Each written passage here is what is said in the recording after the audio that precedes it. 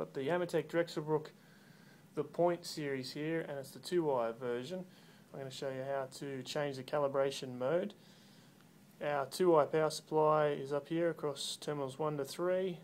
7 through 9 is your test point for the 420 milliamps. You can put an ammeter or a multimeter if you like. Adjustment potentiometer here for manual calibration. 3 jumpers here. There's one for your forward or reverse acting time delay, another for your high or low level failsafe, and the last one here is to alternate between the milliamp state. So 16 milliamps is your normal current and 8 milliamps will be for your alarm, and if you want to swap that around you can via the jumper there. The blue potentiometer here is for your time delay. You've got 0 to 90 seconds worth of adjustment. 2 LEDs here. The green LED is your power supply, and your red LED here indicates when you're in alarm. The push button here is for the auto calibration mode, and also we'll use that in the procedure to change the mode, and the 3 pins here that will enable us to enter the mode selection. First step is to take your forward and reverse acting time delay jumper, which is this middle one here, out and put it across the first 2 pins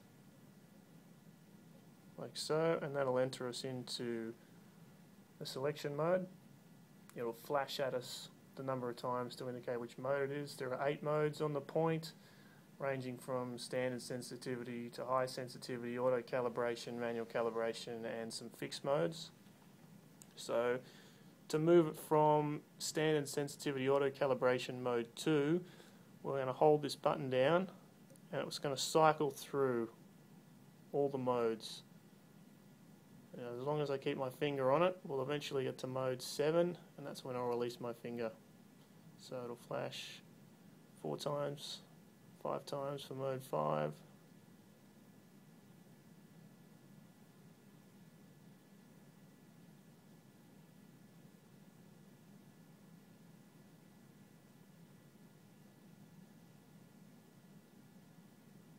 So it's in mode 6 now.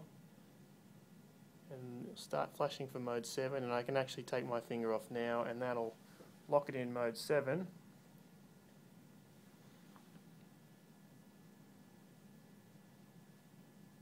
Just count the number. So we're in mode 7. Just take that jumper off, put it back where it came from.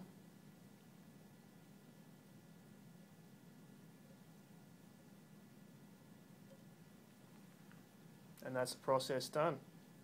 So now that we're in manual cal, we can change the calibration mode. So if we turn in the anti-clockwise direction, that'll desensitize our adjustment.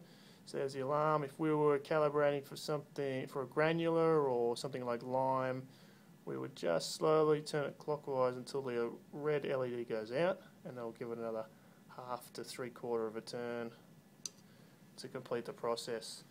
You can select the other mode in the same way, just cycle through and take your finger off once it's flashed the right amount of times. Thanks for watching.